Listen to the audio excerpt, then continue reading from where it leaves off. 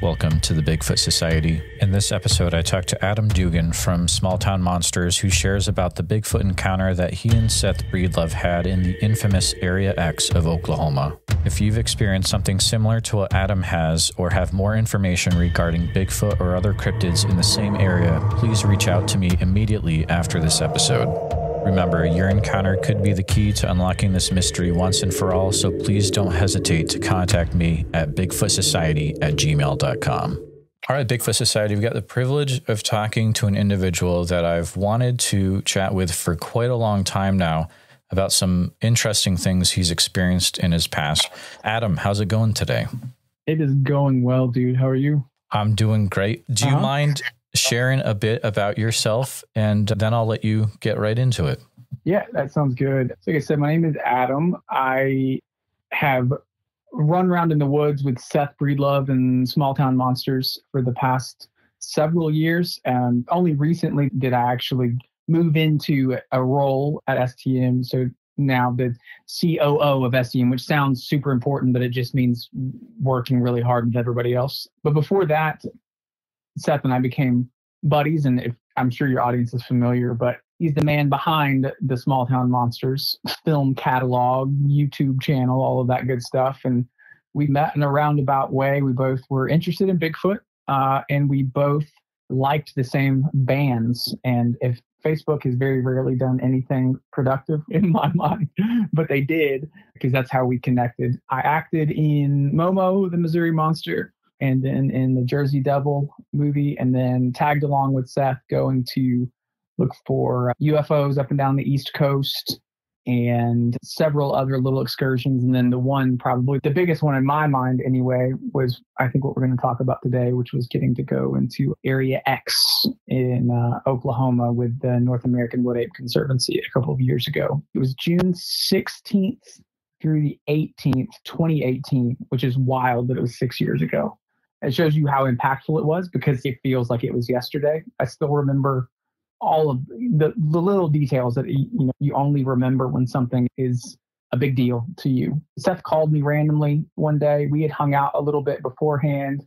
We had talked a lot about Area X and the North American Wood Ape Conservancy. And the thing that really intrigued me about them was the fact that they had a similar outlook, or at least the most scientific perspective on Bigfoot that I had heard.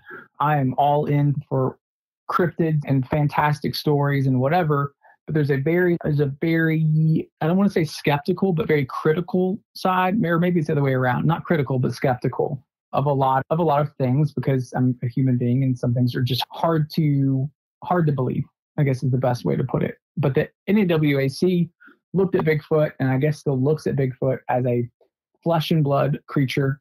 They're studying it and researching the topic in an attempt to bring it into the scientific community, ultimately for conservation efforts. Because if it is out there, then it is incredibly rare.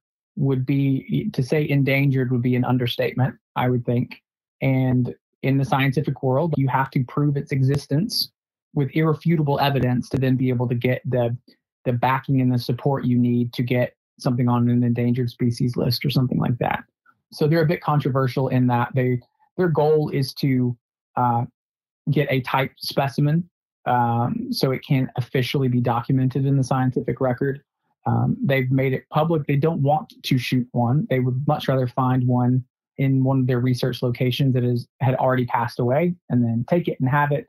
But if given the opportunity, they want to take a type specimen. I was very much in line with how they looked at the creature. So Seth called and said, I remember the conversation. He said, "Hey, do you want to go to Area X?" And I was like, "Wait, what? We can do that?" Because I listened to the Bigfoot show, so with Brian Brown and with their entire team, with Daryl Collier, Alton Higgins, listened to them talk about this place and would listen to their stories sitting around what sounded like a fire somewhere in the middle of Area X, in my mind, surrounded by Bigfoot, and talking about what they had done that day and research projects that they had ongoing. So I had this thing in my head that was built up what this place would look like, just jungle more or less, and just in the middle of nowhere. And so to have the opportunity to actually go see it and put a physical location and a picture into those stories that I heard was just a dream come true. So obviously I said yes. I live in southeastern Tennessee and Seth is in Ohio. So he drove down, swung through Nashville, picked me up. It's the first time we'd ever done any like real staying like together in the same place for any extended period of time. We had hung out, but it was always, meeting somewhere in the middle, and we'd go eat and talk and whatever else. So our first encounter with each other was in a little car driving from Nashville to Oklahoma. We drove all the way there and met Alton Higgins, who, and I don't know how many of these individuals are still involved or not, and just by my recollection, who was involved at the time. So we met him, and immediately he took us to essentially what they have is an outpost on the outside of Area X, which I had never heard of. So this was my first like insider baseball thing that I got to see. It's a little outpost on the outside where they would swap teams in and out. So they typically had their research kind of station off the beaten trail, to put it lightly. They had a on the beaten trail place where they would come out, sleep, shower, do whatever. Another team would go in and they'd swap back and forth. So we got to see that place. And then the adventure began. We hopped in Alton's truck. So all of the guys there have trucks that are specifically built to get to this location because it's so buried. It is everything that I imagined it would be and more. I know I heard them describe it as like Jurassic Park, and that is exactly what it looks like. So it was, I don't remember exactly how long. I remember it was a solid, it had to have been 10, 15 miles maybe back into the Ouachita National Forest, and not 10 or 15 city miles, literally rock crawling to get there. I have video that's playing right now on my iPad, just bouncing around in the back of Alton's truck with Seth up front with a camera, per usual, and then me in the back, just like a giddy schoolgirl, just being like, I cannot believe this is about to happen. So we drove. It took us probably, I want to say maybe 45 minutes to an hour or more to rock crawl all the way back in there. Just like I said, 10 miles or so to get back into the area. And so they have a research installation set up. So if you think of a military, if you're familiar with what a FARP is, like a forward operating base, or a FOB, I'm sorry, not a FARP, it's another term, but what you would expect. A lot of the guys were former military. And so they had set it up like that. They had built a cabin, a 2-floor cabin where they could sleep. They had a tower on top of the cabin that with trash bags over the windows. So their infrared sights on everything and optics could see, but whatever was outside couldn't see in. A tin, what they called it, the hooch, which was essentially like a carport more or less, but it's where their food was stored underneath, anything electronic they didn't need to get wet. Tables, like briefing, debriefing tables, things like that.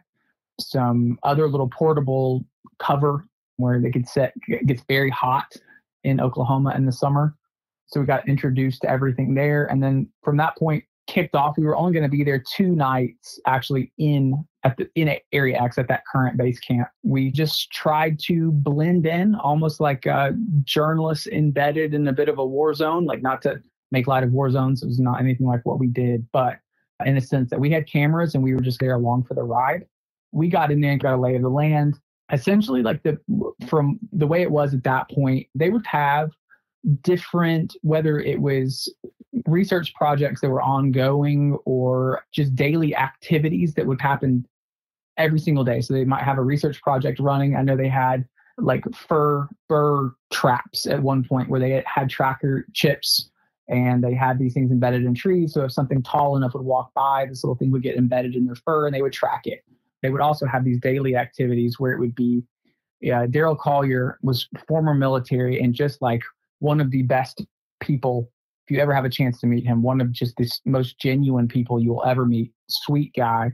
He would go out, he would get in full military camo, full face paint, full camo with like his ghillie suit, if you're familiar with those. So totally covered in what looked like leaves from the terrain itself where we were.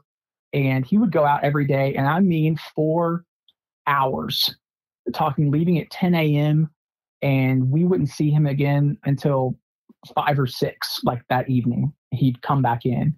And he would essentially go out, set up a spot where they had activity, and he would just bed down and he would be there listening, watching, smelling. He would go out and then he would come back and he would debrief the team when he came back about what had happened. And he also was on walkie communications while he was out as well.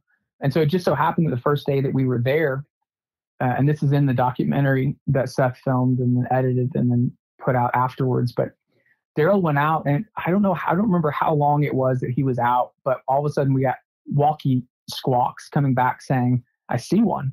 I'm looking right at it. Like, it's got the dome shaped head. It's a lighter color. I can see its eyes and it's swaying back and forth. It's like moving back and forth. And this is a well-trained former military operator. Like he knows how to look through this scope of the 4 or 5 times optic zoom of a scope. He knows what he's looking at. And you could hear it in his voice. I'm looking at this thing. I am looking at it right now. So that was day one. Seth and I were immediately convinced that we have hit the jackpot. We are here when Bigfoot is going to be proven real. It was wild. Like, I'm getting goosebumps thinking about it because it was just like a dream come true. Like, all these things I had read right here, they seemed to be coming to a point at the place that I had hoped that they would come to a point at. And so anyway, he watched it for a while. And I mentioned them wanting to get a type specimen. It's also speaking to their character. He was like, I couldn't get a good enough shot at it to try. And I know that, again, that sounds harsh to say, but a good hunter, I grew up in the South and we all hunt. You don't take a shot unless you know that you're going to be able to do what you need to do with that shot. You don't want to wound anything. That is amateur hour stuff. So he wouldn't take the shot. As big of an event, a life-changing event as that could have been, he didn't take it, but it was enough for us to hear him describe it while he was looking at it. So obviously we were all very excited, thinking, man, this is obviously activity is here. We went on a hike just around the area and went through one location that, like I said, growing up in the South, what different animals smell, dog and even bear and things like that. We walked through a particular area. There was no scent, no anything, and then got hit with this odor that smelled like wet dog, but something else that I just wasn't familiar with, like almost like, I don't know how to describe it. Just a very foul odor. What you would expect, what you would think a Bigfoot would smell like. I mean, given the stories. We had that happen fairly soon after we got there. They filled us in on the reports that they had, the recent activity that they had. And there was, I don't think I mentioned it, I think there was probably 1, 2, 3, 5 or 6 of us there. The members of the NAWAC were staying in the research kind of cabin. Seth and I felt like we needed to prove ourselves, and we were just two dudes with cameras just walking around like it's Disney World. So we set up our tent away from which plays into the story later, away from the actual installation itself a little bit, probably only 100, 150 yards, something like that, if that, but far enough away that we felt like we were out. So if something was to happen, we'd be in the middle of it when it started. We had several things happen that kind of the first couple of hours that we were there. We had some cool conversations with Bob and Kathy Strain, sat there and got to talk to them. And we went to bed that night. Nothing really of note happening. Black widow spider dropping out of the zipper line of our tent, which I have a picture of. It was terrifying. Let's see. I was an idiot, had food in the tent, and there was some animal rummaging around outside of the tent. Daryl Collier was not happy that I did that, so he let me know. And then we got up the next day and had a pretty quiet day. There were some wood knocks and some whoops that vary, like by the book Bigfoot stuff, but nothing too much. And then the high point of the story, we went to bed that night knowing we were leaving early-ish the next day. And we'd had cool stuff happen enough that I had really shifted my thoughts on the subject as a whole, and from something I wanted to be real to something that I thought, given how this place looks and what I've heard, the people I've talked to, probably is real. I'd already shifted to there, even just with the things that had happened. But I want to say it's probably, Seth and I were in the tent out away from the research cabin. Everybody was in bed, and he had a cot on one side of the tent. I had a cot on the other side, and I think we were both in that weird state in between awake and asleep. We were just drifting off. And all of a sudden, there was a crash, like an explosion almost, that just echoed in those woods. Just a pow, a real metal, tinny sounding bang. And because you're in those woods like that, it just echoes forever. But it was very close to us. And as soon as that happened, my eyes opened. I'm sure Seth's eyes opened. There came this, I'm getting cold chills even thinking about it.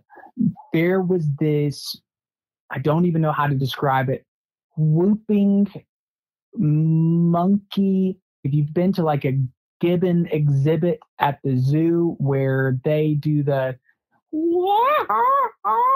but more than that, laughter almost. It almost sounded giddy when it did it. And I couldn't tell how many different things were making that noise.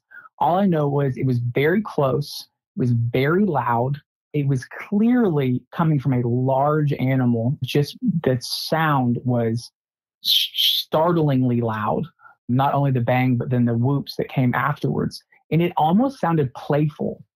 Like it almost sounded like laughter. And people have said since then, owls sound like that. And I'm very familiar with what an owl sounds like, different types of owls. Daryl was talking to owls while we were there. He's the ultimate woodsman, woods person. He would make owl noises and they would respond. And it was not an owl because of the volume. And also, if you just pull up monkey noises at the zoo or like a howler monkey whooping, that is exactly what it sounded like, but from something that's lungs were not the size of a traditionally sized howler monkey or gibbon or whatever we're familiar with. And I don't know if Seth remembers this, and because it all happened so quickly, but there was also some rustling, clattering, like some other almost like movement in the brush up behind in the direction of the research cabin. So if we were, if you look at like a compass, we were south of the cabin. And so then the cabin was obviously north of us. And then behind the cabin further was a hill that ran up into who knows where. We had hiked up there, but I couldn't tell you exactly where it went. But it sounded like the rustling and all of that was happening up on that end of it.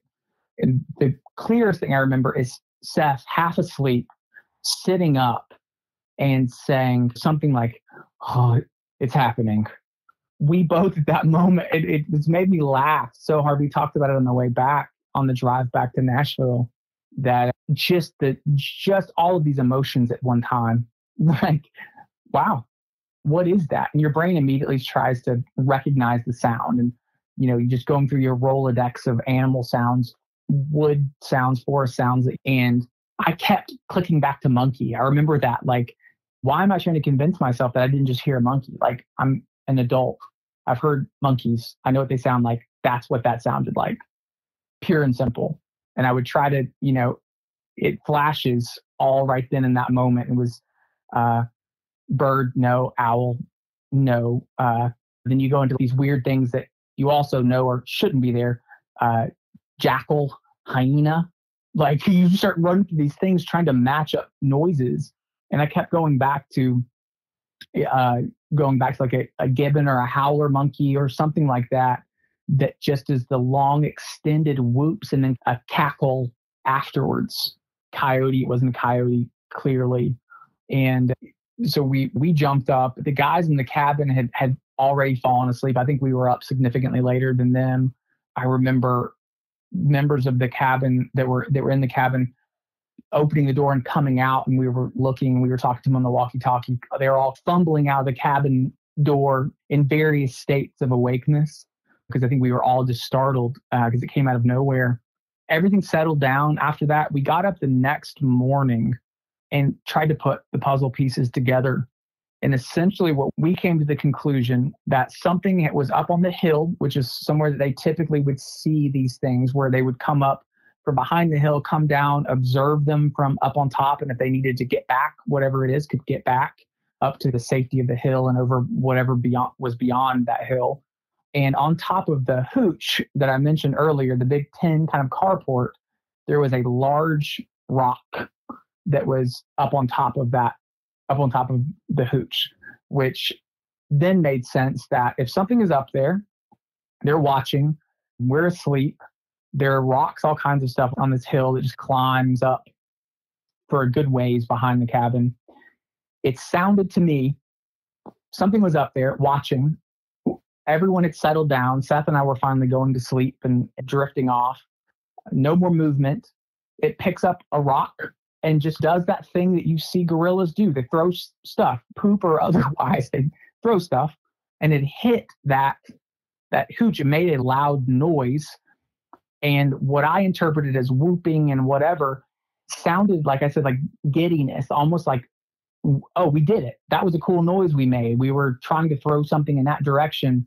Look what we did. And then the shuffling, rustling, all of that stuff, scampering back up as they realized, oh, that was a real loud noise. We're not hidden at this very moment, and we need to get back. We had that event happen along with the other events, along with being able to corroborate that with finding something that would have made that noise, and then putting those pieces together. Whether or not that was the intention of whatever it was, I don't know. But to me, anyway, it sounded like a giant, playful ape of some kind that had surprised itself with its accuracy with a rock, enjoyed the noise, and then realized, oh, we got to get out of here because we just gave ourselves away. And that was the turning point for sure for me in my journey anyway, to actually believing that Bigfoot is a thing. Exactly what it is, I still don't know. Unfortunately, I didn't see it, but I feel like I was as close as anyone has been that I've heard, with as much, I don't even want to say proof, as much evidence to support the story given surrounding situations and what we found afterwards as anyone I've heard. I called my dad on the way back and I told him, because it's a big deal. He got me into the Bigfoot subject, and that's been something we've connected over since I was really little. It was just weird, strange things, cryptid, paranormal, whatever. And I called him and I was like, I think I just said, they're real. Like, it's a real thing. So yeah, that's my story. That's my Bigfoot story. And I think I've looked at the subject different since that day in a lot of different ways. No closer to an exact explanation of what Bigfoot is, but I had one of those encounters that you hear about on podcasts, and despite your best efforts, can't help but doubt a little bit when you hear them, because it wasn't you that had that experience personally. And then all of a sudden it was me. And here I am telling someone on a cool podcast about my story and thinking all the people probably sitting out there, the same thoughts that I used to have about, I don't know, it sounds like a cool story, but I wasn't there. So that's my Bigfoot encounter.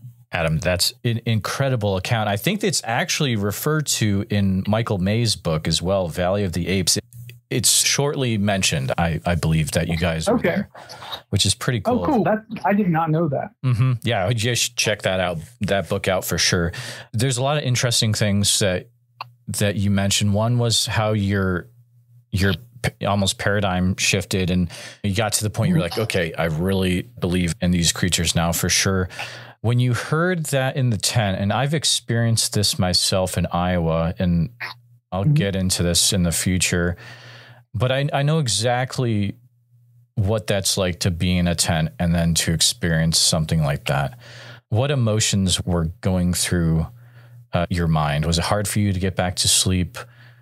Yeah, that's a good question, because it was really strange how you would think, you listen to these podcasts and you hear people's encounters and they say, like, I was terrified. I was just absolutely terrified. All I wanted to do was turn and run, and I never want to go back in the woods and whatever. And I know that my encounter is not nearly as traumatic as what I think I've heard some people talk about.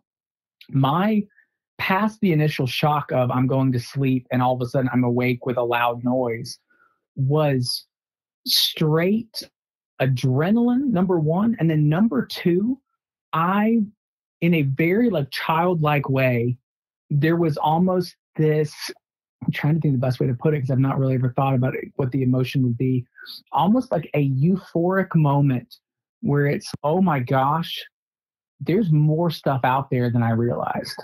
Because I think you always want to, I've said this on in a lot of different places, talking to different people, both personally and professionally. Like as human beings, we're very arrogant. We like to think that we know how everything works. We know what's up in the sky and what's under the water. We know what's in the woods. And all of a sudden to have that paradigm change just like in an instant and think, okay, all of those things that I had bought into more or less as an arrogant human being myself, they just changed. Everything just flipped. And it was adrenaline, excitement to say the least. And then it moved on to how, now what? Do we unzip this tent and stick our heads straight out without assessing the situation? Do we radio into the guys that are in the cabin and ask them what to do? Because we had gone over several different kind of like SOPs, some standard operating like procedures about what to do but this was not covered. What to do if you're asleep and all of a sudden what seems like a Bigfoot invades your camp, throws a rock, starts chattering. We didn't have an SOP for that. So part of me also was like, okay, don't make an idiot of yourself. These guys are all former military, just like the kind of people you'd want to be stuck in the woods with if you had to be stuck. So don't make an idiot of yourself. And what could be literally 10 feet outside my tent right now? Could Bigfoot be right there? Could all the proof that everyone's been looking for since before the Patterson-Gimlin film, is it right there? So I don't know even how to describe the emotion other than just pure excitement and whatever the emotion of a complete shift in your even worldview, like how you see things. I don't know what that emotion is, but that's what I was feeling anyway. It is the weirdest thing. It's very hard to explain unless you've experienced yourself. If you could go back and live through that night again, what things would you do differently? Yeah, I think what I didn't do at that time, I think Seth and I have even talked about this from just a pure proof perspective. I wish that we had something running while we were sleeping that night. That wasn't anything that had been reported, at least not regularly or recently, as far as that kind of activity, like you in the middle of the night. And you're in the middle of the woods, we can't do a lot as far what we came with, what was charged, what was ready, beyond some battery packs and stuff. We had finite resources. So we were trying to be a bit stingy with those. So if it wasn't something that we were actively trying to film, it wasn't an interview or just generic B-roll walking around Area X, we didn't have cameras going all the time or recorders going. That would have been one thing. I think that obviously having a recorder going so then I could myself selfishly could go back and listen to it whenever I wanted to, but also have that to share with people to get their feedback, but to also validate, what we heard. That would be something.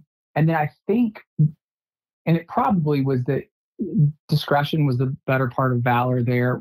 We didn't go charging off into the woods, chasing whatever this thing was. But I think there was hesitation. There's a lot of hesitation, at least on my part initially, of what to do next and how best to cement that experience because it had already passed by the time we realized what had happened. And so I think there probably would have been some things immediately going and starting to poke around behind the cabin and get up on the hill a little bit.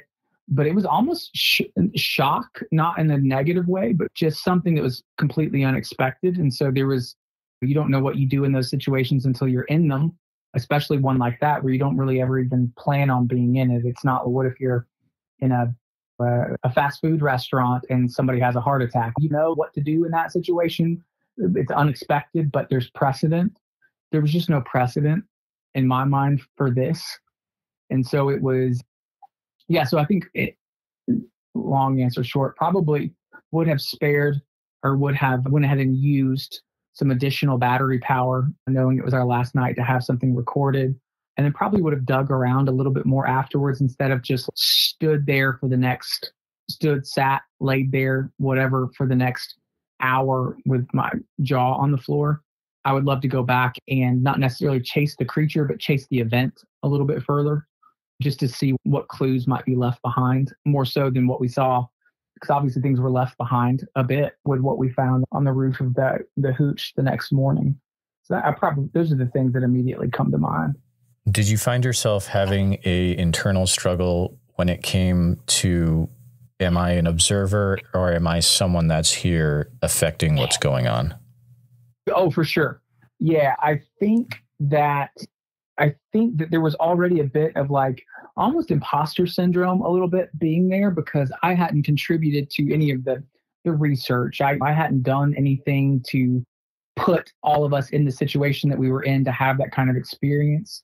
But it was also something to the fact that it was known that changes in the team that were in Area X at a given time, new people introduced, people leaving, different voices, different morning routines for people getting up. Because these guys and girls would go in and stay for a week at a time, 2 weeks at a time. I believe one went it might have been, I don't remember who it was, but someone went in and stayed for a month alone. So when changes would happen in these morning routines of different team members in and out, when those would change, it would cause whatever it is, the creature's behavior to change. And so part of it also was interesting to me, thinking that maybe Seth and my presence there, being a new presence, incited some of that activity a little bit, which was a kind of a cool thought to think that maybe we did have a part in this. But really what it felt like to me was something that an animal would do to walk right up to the cliff's edge of interaction with something that it was curious about. So whether we influenced it or we're just observers, I think it was a bit of both. I think we were influencing an animal to do what it would naturally do if it was curious about something that it didn't understand or something that was out of the norm for it being there. So I think we observed a natural behavior, but we might have piqued the curiosity that was required to incite that behavior, maybe. What if Daryl had taken the shot and got the target while you guys were there? Is that something you've ever thought about? Oh, yeah. We not only would think about it, I keep using military terms because I'm a military aviation nerd. Okay. And I won't even go into that. But so I keep thinking about that. But we were briefed on what would happen. There's discipline in their approach to the entire subject, which is what attracted me, like I said, in the first place. The scientific method, not liking what they were there to do necessarily, but knowing that ultimately, like it for the betterment of whatever this species is. So the general consensus was that if there was a type specimen taken, that most likely it would be a member of a family group, something like that. They had observed young, old, bigger, smaller ones during their years there, that probably you would have repercussions from whatever of the other members of that kind of clan or family group. You would be a target immediately. And so before we went out the first time, we were told, if this happens and things get wild, Adam, you're here with this team. Seth, you're here with this team. You guys are in this truck. You guys are in this truck. This is a meeting point. If you get lost, you need to make sure so-and-so is Adam's like watchdog, essentially. If you make sure don't let him out of your sight. So-and-so, your Seth's. If we don't have time to get the entire specimen out, here's prime piece of documentation that we can get. Here's secondary, here's tertiary, here's our order of importance as far as triaging a situation. So we were even told like where to go, what to do, what to say, how quickly to get there. If that doesn't work, what's the next option, and who you should be with at all times. Yeah, we were told it was essentially going to be like a mass exodus to get back to that cabin that was established outside of the actual forest, back towards civilization, where then there were things set up there to make sure that whatever was taken care of until whoever they needed to contact could be contacted and whatnot. And they didn't give those were not details they gave us as far as who was lined up and ready. I believe that they had some professors and scientists from the University of Oklahoma that they knew, and whether they could say it publicly or not, believed in what they were doing and were willing to get there to make sure that the appropriate measures were taken, that whatever was taken was preserved well and was handled in a way that couldn't be discredited once it was actually brought to light. So yeah, they had a very definitive protocol for what to do at that point. That's so interesting. And all that is not, that has been talked about before. So Adam isn't throwing anything into the open that shouldn't be. Listeners, I'll have the link to Wide Open Research, the episode with Daryl Collier, and he goes deep into what's called the Artemis Protocol, which is what's being referred to there. What happens if they do get the type specimen, and then what are the next steps? So that's an interesting listen. I would recommend people go there next after this. How was the ride back to Tennessee different than the ride in Oklahoma? We were sleep deprived, especially from the night before. We were still in bewilderment a little bit. We just, like I said, you have this fundamental change in how you look at things.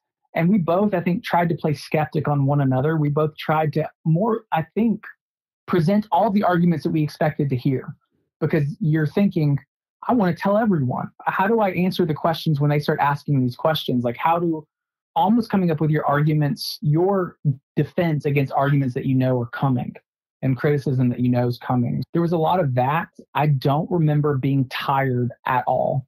I remember sitting there and thinking, we are talking about this fundamental shift in this guy who's now become my best buddy. But at the time we didn't know each other super well, but we had just had this experience together relating to this subject that we had both just been in love with since we were little.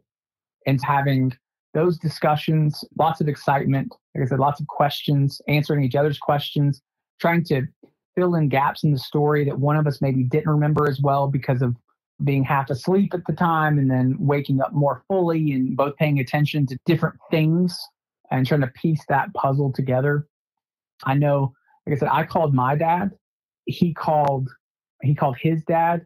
I think that was the first time I'd ever heard his dad. And since then, I've gotten to spend a lot of time with his dad and his mom before she passed away. And just hearing his dad's excitement in response to Seth's excitement was so cool, because it was like just a mirror of my dad and I, and how like there's a lot more to that whole moment than just, I think we just heard Bigfoot.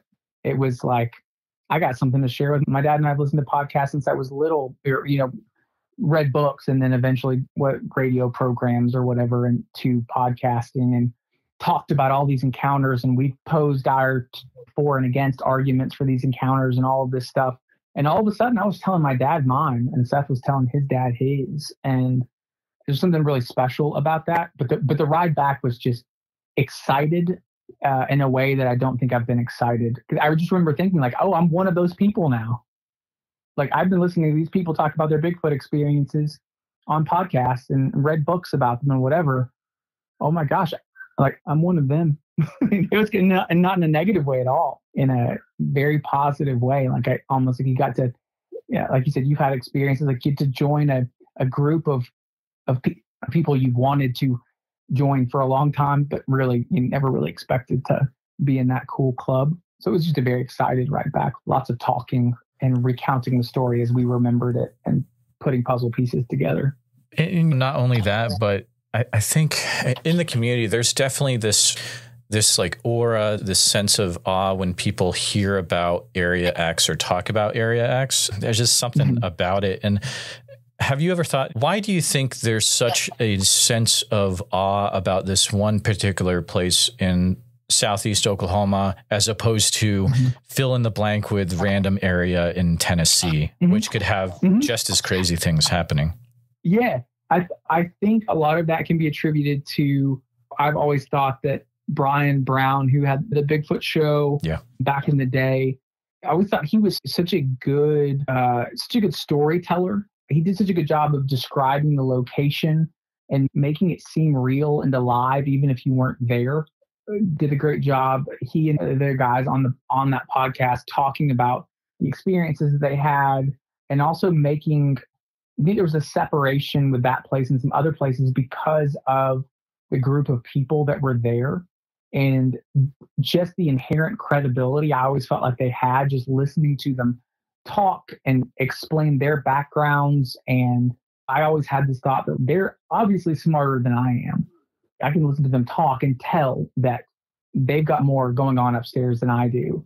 And they're this bought into it. They're smart enough to run these research projects, to do these things. These are grown men that have had great careers, whether academic careers or military careers, all very skilled in their various kind of areas of expertise. And they're there because they believe that this is something somewhere worth being. And just wanting to see that place that people like that think is worth exploring. I think that was a big part of it, just because it was this mythical place, and still is to me. It hasn't lost any of that. Being there further reinforced that belief that there's something special about that area in and of itself. And I think even more than that, having been there now, the way it was described as Jurassic Park, as just a jungle in the middle of the United States, like that kind of thing. And then seeing it and being like, oh, that's a very accurate description of this place. It was weird. There is something about it, and I don't know what it is. And I think Seth would say the same thing. There's something about that place that feels different. Without going like too deep into it, I've struggled with real bad anxiety my entire life and had some real down moments with that. And I had no cell phone access. Because of how isolated this place was, I had nobody knew me from anybody in there.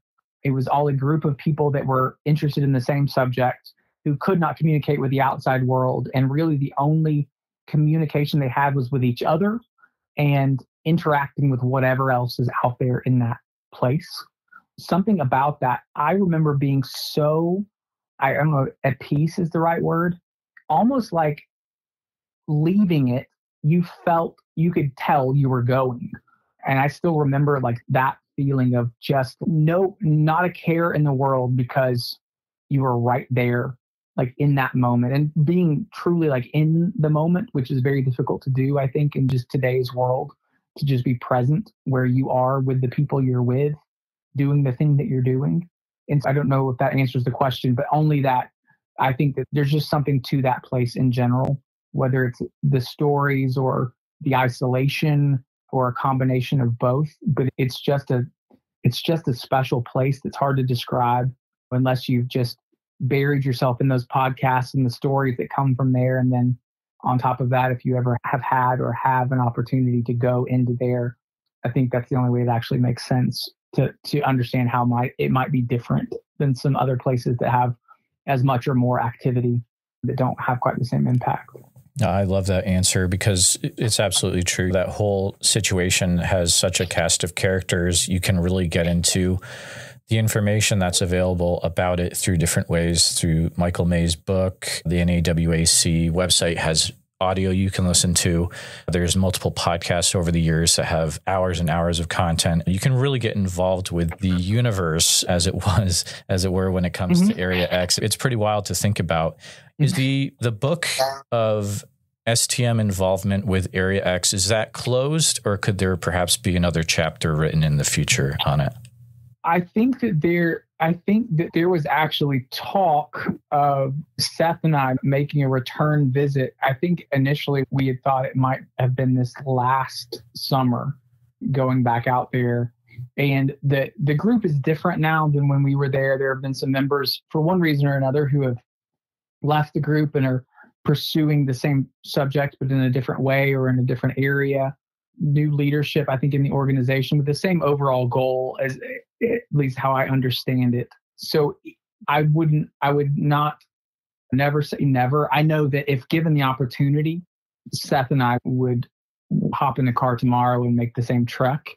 So I wouldn't say never, but I would say that if that was the first and last and only chapter of STM's journey into Area X, I would say it was a darn good chapter, and I can't imagine it being any better than what it was. Sans the no audio recording and whatever, and the questions that come along with that. But I never say never. I know I would go back. I know Seth would, if given the opportunity to. Who knows? I know that's a tricky question to to ask and to receive, but man, just throwing it out there since you're COO. Oh, if I can make it happen. Dude, it'd be cool to get Alex or Eli in there. Oh, no joke. I'll send flowers to whoever. They'll let me back in there. Give me the address. I'll send them Applebee's gift cards, whatever they want. After you went through that situation in Area X, and you said you're from Southeast Tennessee, did this lead to you going out and doing any research on your own or any other similar situations going into Bigfoot areas? Yeah, I think what it did was make me realize that Oklahoma is not a place that traditionally you associate with Bigfoot. If it wasn't for Area X, if it wasn't for what I know because of Area X and the history, pretty storied history that Oklahoma has in the world of Bigfoot, I wouldn't have just thought off the top of my head. So what it caused me to do was to reassess what I considered to be like a feasible location for Bigfoot, which then caused me to reassess. Like I said, Southeast Tennessee, I'm right here close to the Cherokee National Forest. There are Bigfoot stories that were over the years turned into paranormal stories surrounding the Chickamauga battlefield, which was obviously more isolated than it used to be prior to the Battle of Chickamauga and the Civil War, and now it being a big tourist place to go. It was there are stories there that involved something that soldiers were seeing, and they attributed it to a ghost. But when you read the stories, it's a Bigfoot story. There are other places very close to me that I would have normally said, well, we don't have Bigfoot here, whatever. It's Tennessee. We don't have, especially in these locations that I'm thinking of, that just doesn't make sense or whatever. And then knowing that Bigfoot doesn't care. Bigfoot is where Bigfoot is. It doesn't care about state lines or anything. It cares about finding a place for that point in time where it can stay as reclusive as it needs to be to survive and have enough food to do so, and then move on. So wherever that might be. So I think it opened up my eyes to the idea that's possible, whereas before maybe I wouldn't have even entertained it. And so, yeah, since then, I have definitely gone into the woods more specifically with the intent on, or not being closed off to the idea of having some sort of encounter, and also just gone into the woods more in general because the woods all of a sudden had a different aura to it, regardless of where it was, because of just the possibility of something being there. And when your fundamental view on what's possible changes, then all of a sudden, like everywhere looks like a place to explore with unknown findings just waiting for you once you get in there and dig around. So in a roundabout way, it made almost, I think, every trip going into the woods an opportunity to relive that moment in one way or another, I think. So yeah, I've always been in the woods. I've always enjoyed being outside and doing outdoor things and hiking and climbing and that kind of stuff. But it takes on a different thing, especially when you have a kid. I remember when my little boy was younger, he's 11 now, but when he was younger, we'd go in the woods, we'd hear something fall, and we'd both stop and look around. And I could tell what was going through his mind, even though he wouldn't say it out loud. And it just made me happy. All of a sudden, I had that sense of wonder that I was seeing. And at the time, he was probably 5 or 6. When I'm thinking back, like we were both in the same place at that moment. Me, the dad, and him, the kid, just like my dad and I did. Something moves in the woods, and all of a sudden your first thought isn't squirrel or raccoon. It's what if something's watching us? What if it's right here? And so I've encouraged that since then too with him. So it's led to a lot of fun times in the woods for sure. Oh, that's great. That is so cool that you're able to involve your kid like that. It's very important. I feel that we do that as parents. First off, thank you so much for sharing what you experienced in Area X. Is fantastic. We had talked about Momo for a second, and I don't want to miss talking about that for a little bit. Do you have any funny behind the scenes stories about the whole Momo experience? Because there are some interesting people there. Yeah, no, there was some cool stuff.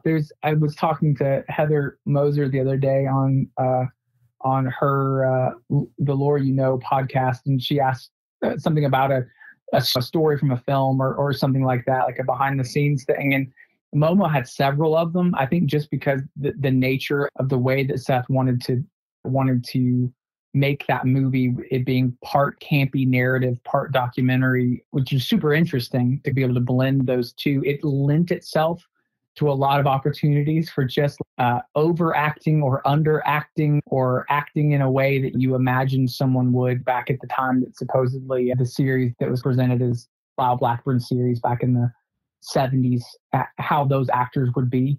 So there was interacting with Ken, who was in the Momo costume. Interacting with him was funny because the costume was intentionally campy and not realistic, but very cool. We all stayed, at least just the crew, and then a couple of the crew / actors, myself and the kids who were in the movie, all stayed in a similar location, if not in the house where we shot a lot of it. And I went in one day, I think it was to use the restroom maybe, but went into one of the bedrooms in the house, into the bathroom, and opened the door, and it was hot, and there was Ken half in the Bigfoot costume, and the smell was horrendous, just terrible. And that's not Ken. That's being in a Momo costume for hours and hours in 90-degree heat. And just the juxtaposition of this guy, who I believe he's a semi-professional wrestler, so he's huge, standing there in half of a Bigfoot costume, like looking just woefully at me like, I'm so hot, dude. I'm so hot. I'm so hot. It was just a comical moment, just like a snapshot of that moment. Oh, this is what independent filmmaking looks like. This is not Hollywood. This is weird. Like, we're working all within a budget, and we're all in the same place, and it's real hot, and we're the guy playing me playing Edgar, the dad who's having these Momo encounters, just happens to open the bedroom door because he needed to go to the bathroom. And there's Momo, half Momo, with a large semi-professional wrestler in the costume, looking like he's getting ready to pass out from dehydration, and just looking like, dude, I get it. That's awesome. That kind of thing. It's just, I'm all about those moments that are just like comical in a very twisted way. So that was, and Ken is a sweet guy. He was a lot of fun to be around. That kind of thing happened pretty regularly. There was a car in the movie. Seth actually bought a vintage Volkswagen Beetle just for that movie. And I want to say he still has it in storage somewhere. It's such a cool car, but having to push that thing down to the area we needed it to be to film the scene, and just trying to, the tires spinning in mud. Obviously a Volkswagen Beetle, unless you are not using it for its intended purpose, is not an off-road vehicle. So it didn't like that too much, getting that thing stuck and then pushed back out, and, dealing with it start raining and we'd all pile into the Beetle to stay dry, that kind of stuff. That, I don't know. It was very cool to be a fly on the wall, like I'm not acting in every scene. And so just to be able to watch just everybody scramble to make this independent film, everybody there, really, nobody's getting rich doing this, just doing it because just love the subject and want to make something cool for other people to watch too.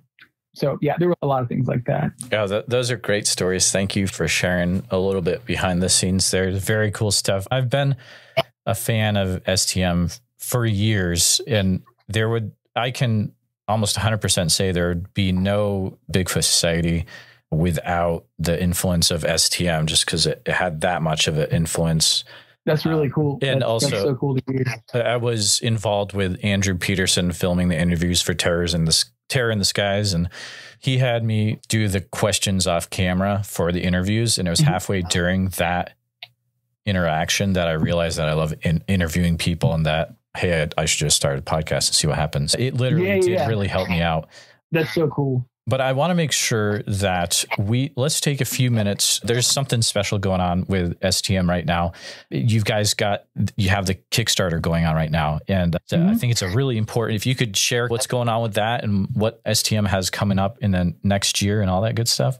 Yeah, for sure. Yeah. I don't want to make this a big like advertisement or anything, but it does tie in like directly with everything that we were talking about. Every year, Small Town Monsters does a Kickstarter campaign essentially to help fund projects like Momo, like the On the Trail of Bigfoot series, which the time that we spent in Area X was a part of that. There's a campaign every year. Essentially what we do is say, here are the movies that we have. We go ahead and begin to produce some of the content, artwork, things like that. And then we have a big live stream, and we have people who have joined us over the years and watched the company grow along with me. Like I'm still a fan of Small Town Monsters. I'm still a fan of Seth Breedlove and the movies and whatever. So I was right there too several years ago, and still am, just watching, what are they going to do this year? And give people an opportunity to help us fund these projects if it's something that they're enjoying and subjects that I think are sometimes difficult to find new stuff on. We'll have a Kickstarter campaign where essentially people get on and will donate a certain amount of money to help us fund it, to fund these films, and in return get all kinds of, at the very least, get the movies when they come out. And then up to, if somebody really wants to help out, can be an executive producer, a producer or an executive producer in the movie, and have names and credits, get limited edition poster art from the movies that are coming out. Gene St. Jean has done this crazy cool collection. So he creates these statues that are literally, it's art of these kind of creatures throughout the years that are featured in the Small Town Monsters movies, and they're exclusive to the STM movies. So you can purchase, statues from him that are, just generic, really cool kind of cryptids, but then specific limited runs that are made for Small Town Monsters themselves. In return for helping us out with those things, you get some tiers will get access to those and then have them just delivered straight to you. And then also, maybe most importantly, just knowing that all of that goes to helping us make these movies that I think we've all enjoyed, regardless if you're Small Town Monsters staff or somebody that's just discovered it, like movies that we all like and we all want to see more of. And so every year it's gotten bigger and grown, and we've become more ambitious with what we'd like to do.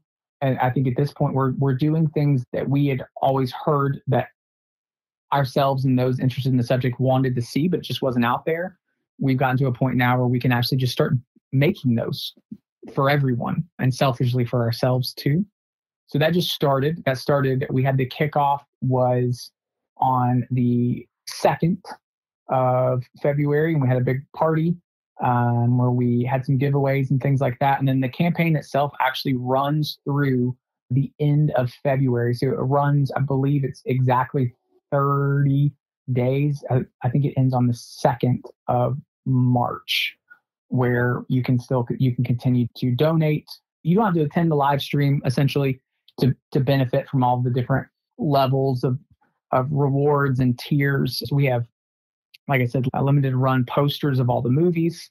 So this year we have, we also have hoodies and t-shirts that are done, several different designs with the creatures from the movies by Jonathan Dodd. Did some really cool artwork for us there. We have a statue of Goatman, which is one of the movies this year, which is a really obviously unique cryptid. Difficult to find content on Goatman unless you really know where to look. So we're going to change that.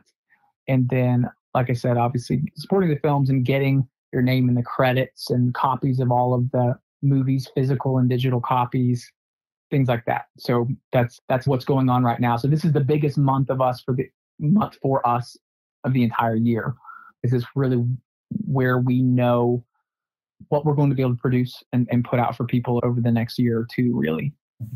Oh, absolutely. And it's like, the way I look at it is, another thing I really like is I loved when The Mandalorian was coming out from Disney Plus. Mm-hmm.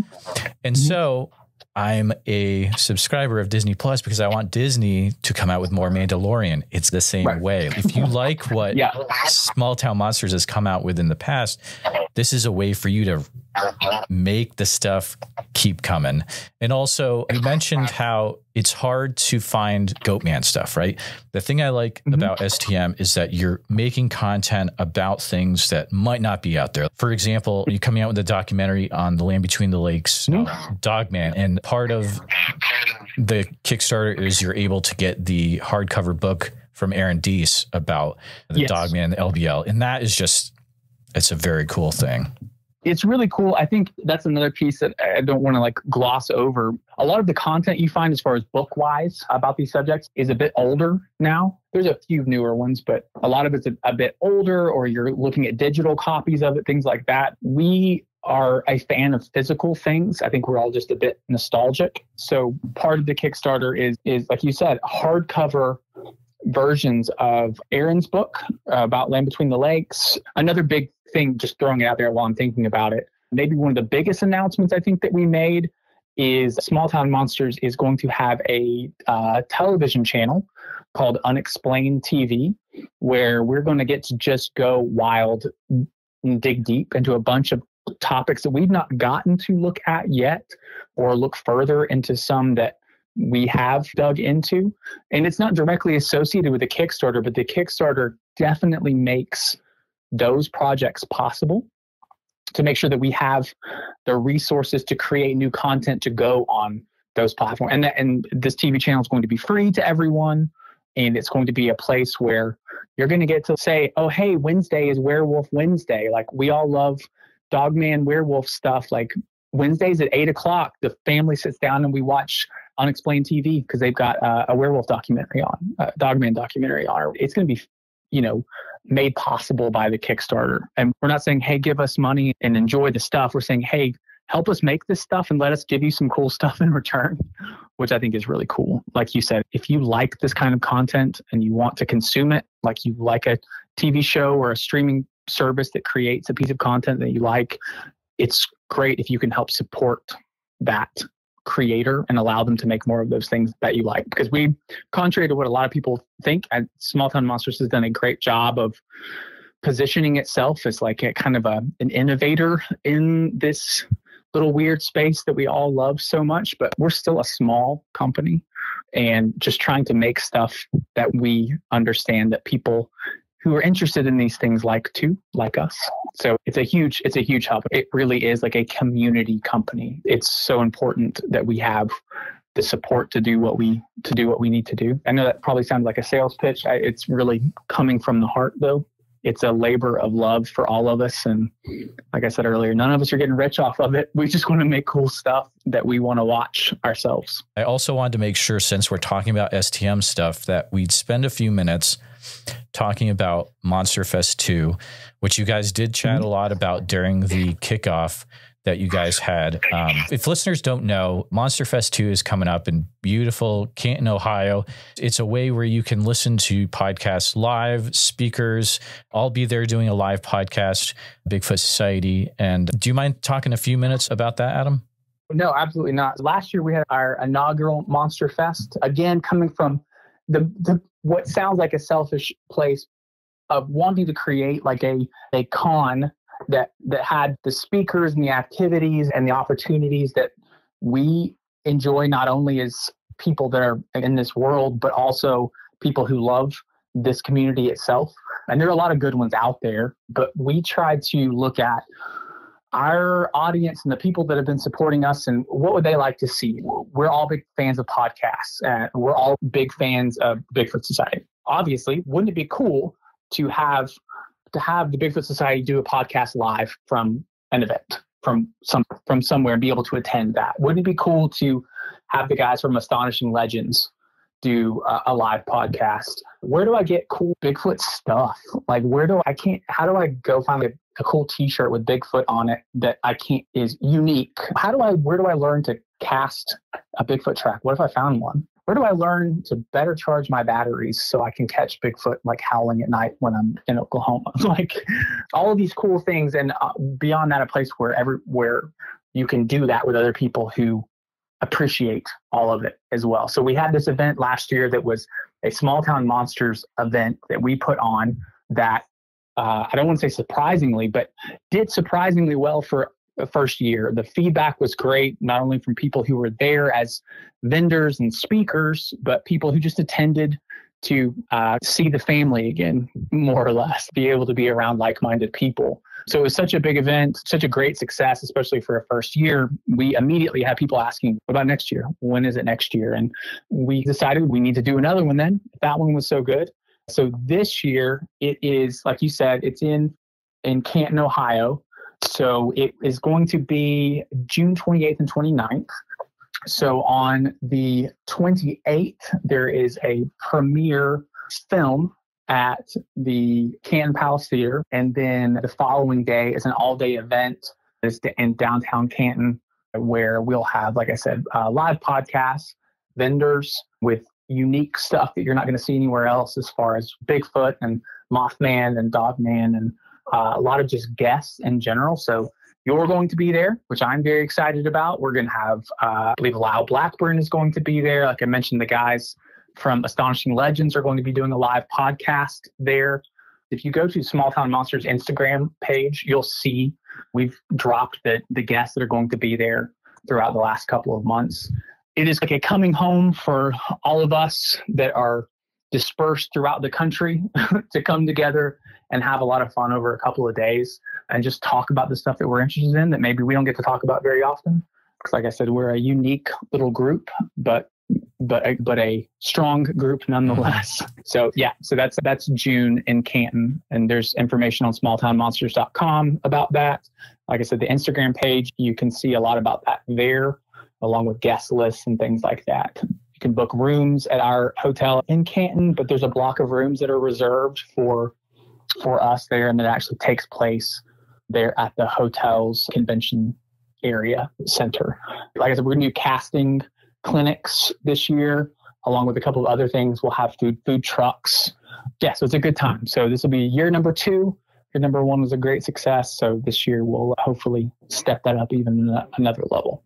It's a super exciting event, and you want to make sure, in case stuff changes after this interview, if you go to smalltownmonsters.com, and then there's a Monster Fest page that has all the current info. But the thing that I found was, even to tag on even more, what happened last year when I was there was the people I met that I thought I would never meet were incredible. I met people like Les Odell, Robert W. Morgan was there signing his books. And it was just, it made for these incredible interactions that were just like such an incredible benefit to going to the actual fest itself. It's a really cool time. Yeah, it's a lot of fun. It's a ton of fun. If nothing else, come hang out at the Small Town Monsters booth and help me hand out t-shirts. It was wild last year, but in the best way. It was a ton of fun. Absolutely. Oh, it's a good time. Adam, I'm so thankful we were able to get you on and to chat about what happened to you guys in Area X. Such a fun conversation today. Thank you for coming on.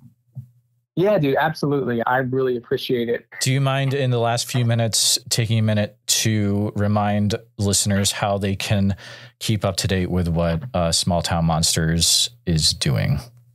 Yeah, for sure. We are pretty much going to be on any social media platform that you want to jump on. I'd say that probably the biggest, most active one is going to be Instagram. If you just look for Small Town Monsters on Instagram, we will be there. We do lots of little lives there, along with just updates on projects and things. Facebook is the same way. Smalltownmonsters.com is going to be the hub for everything, and will at least get you where you need to go if you're not sure where to go. And then specifically right now, obviously the Kickstarter.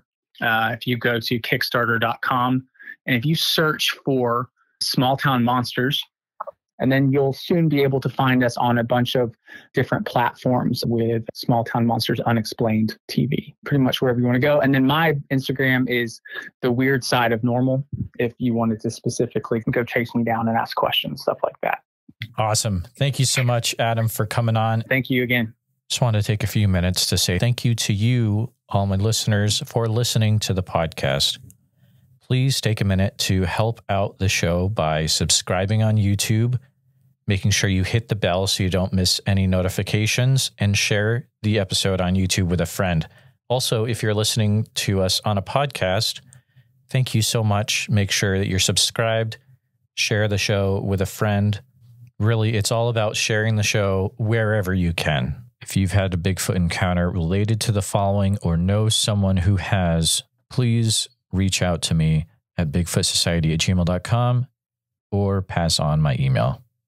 Here's the list. Number 1, encounters from Franklin County, Texas. Number 2, encounters from the entire state of Iowa. Number 3, encounters from Oak Ridge, Oregon, or the surrounding area. Number 4, any individuals that know about Bigfoot being flown off after the Mount St. Helens eruption. Number 5, individuals that have had a Bigfoot encounter while in the military. Number 6, those that have had a Bigfoot encounter in the southern New Hampshire or north central Massachusetts area, including Franklin County, Massachusetts. Number 7, individuals that have had a Bigfoot encounter in a Bible camp or Boy Scout camp setting. Number 8, individuals that have had Bigfoot try to enter their house forcibly while they were living inside. Number 9, individuals that have actively have a Bigfoot living on their property. And lastly, any sightings that are in the Ouachita National Forest area of Oklahoma or Arkansas. A special thank you to all the Bigfoot Society Patreon and YouTube channel members. It's your support that helps keep the show going, and I extremely appreciate it. I'll see you back next time, listeners. New shows on Mondays and Fridays. I'll see you then.